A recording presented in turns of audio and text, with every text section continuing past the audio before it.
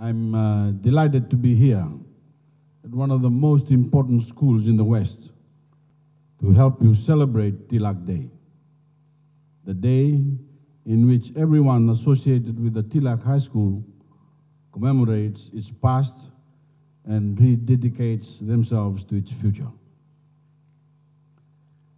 This great institution first opened its doors in 1955 after a number of prominent residents of Lautoka decided that local parents deserved an alternative to the government-operated Natambua High School.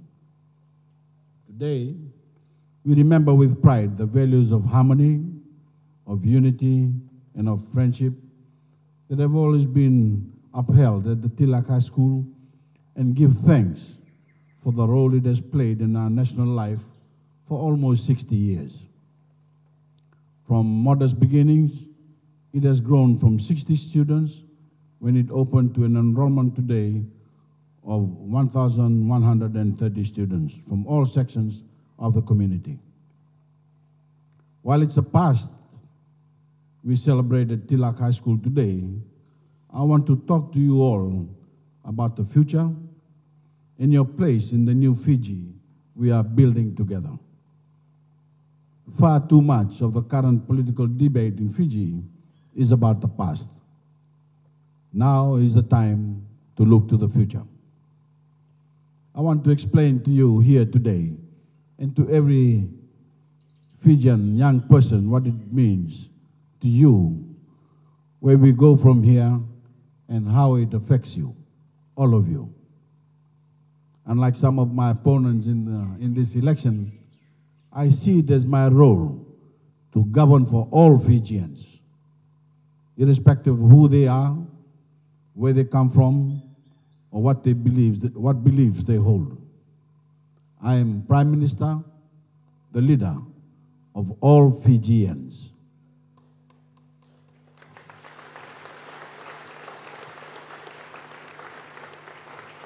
Thank you.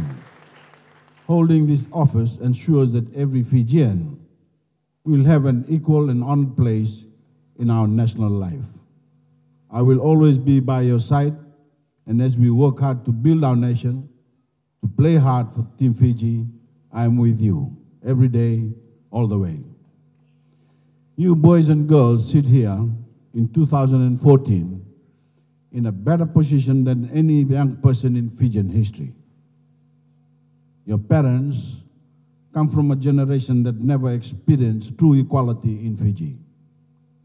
In those days, some Fijians were treated as if they were more important than others. Some had more rights than others, depending on who they were or where they come from. Those Fijians were given more privileges while the rest were treated like second-class citizens in their own country and never had a sense of truly belonging. You have to understand what that meant for individual families like your own. Ask your parents, ask your grandparents. They will tell you that in so many instances, good, honest, hardworking, ordinary people who had contributed so much to our nation simply lost faith and left Fiji in search of lands where they could be recognized as equals for their contribution to national life. After the coups of 1987 and 2000, there was a mass exodus from Fiji of tens of thousands of our best and brightest people. This exodus was a national tragedy that robbed Fiji of the opportunity to develop itself years ago into the nation that it is only now starting to become. Unified, proud, with a keen sense of purpose, and punching above its weight in our region and the world. Our new constitution means that for the first time, every single one of you students has a level playing field on which to run hard and achieve your dreams. And with it, the dreams of your parents and the dreams of your grandparents. Because now, finally, you can achieve what they could never achieve before, because in so many instances, the game was stacked against them. Now, we are all Fijians, sharing a common name which binds together the citizens of every successful nation. For the first time, when you reach voting age, your vote is worth the same as anyone else. For the first time, you have a range of basic rights that have never been guaranteed by any previous constitution. For the first time, you all truly belong. We are creating a Fiji in which no one is left behind and everyone has the same opportunity. Talk to your parents, talk to your grandparents about the struggle so many families had in the past to get even a basic education. They will confirm the countless stories of heartbreak, of families unable to pay their school fees, the pain of children having to be withdrawn from school, the shattered hopes of hundreds of thousands of decent, hardworking families. Today, as we look to the future, we can all be thankful that those days of prejudice and discrimination are in the past. Today, for the first time, your fees are being paid by the government, and your parents have been freed from the pain that often struck their parents, the worry of not being able to make ends meet that keep generations of Fijian families awake at night. I urge you all to seize the opportunity that has been given to you, to work hard as you can, and to seriously consider moving on to higher education if you haven't already thought of doing so, because we are also making that easier with our toppers scheme of free university and technical courses for the best 600 students, or government loans for anyone who makes the grade. My government is firmly committed to growing our economy so that you can get the best possible job when you enter the workforce. When you do so, you will also be paying less in taxes than previous generation of workers, and you will be taking more of your pay pack at home. My government believes in giving everyone an incentive to work, and the harder you work, the more money you deserve. Unlike our elitist politicians who are emerging amongst us, we don't believe in slicing off large parts of the national cake for special interest groups in our society or the elite. We are determined to grow that cake, the Fijian economy, so that everyone gets a bigger slice. And my policies are working. Our national cake is growing by 3.8% this year. More investment is taking place. More jobs are being created. More money is becoming available to expand my government's policy of service delivery. That means better roads, better access to basic services like electricity, water, education, health, telecommunications, legal aid, everything.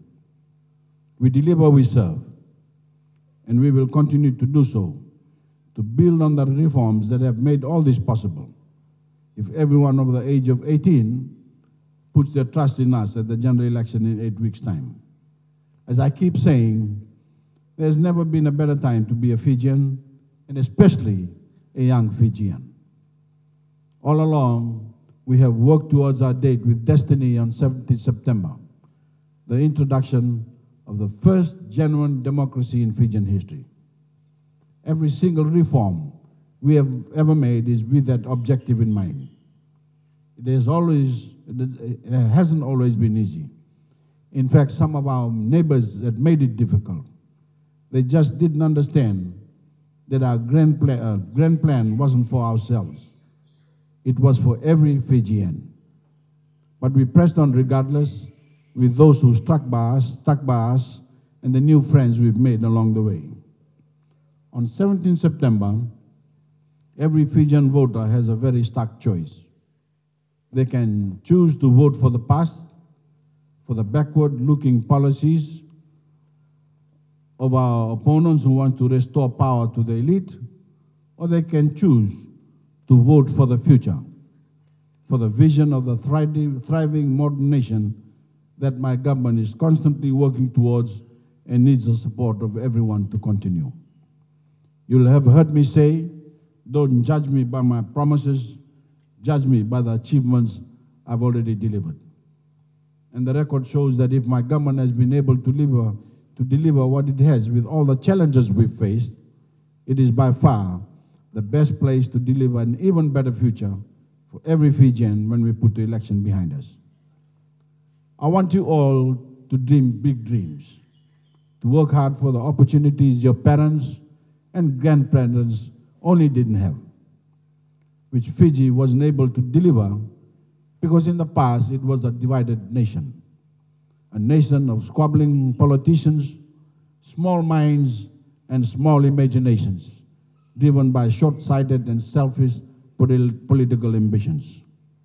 Some of these people are still around us, trying to pretend that they have changed, that they can work together now when they couldn't work together before. As we strive for a clever country, they still treat us as fools. We need to consign them to history once and for all, bury them, ignore their false promises, and set our eyes on the future we can build together. One nation, putting Fiji first to make Fiji great. I say to you all, I want to dream of your place in the new and better Fiji we are creating. Focused, united, a model for our Pacific neighbors, and respected throughout the world. A nation fit for you, the young people of Fiji, to fulfill your own ambitions and to build a nation worthy of every Fijian to come. On this Tilak Day, I wish you and your families all the very best. To be proud of your school, to be a proud Fijian. When I thank you.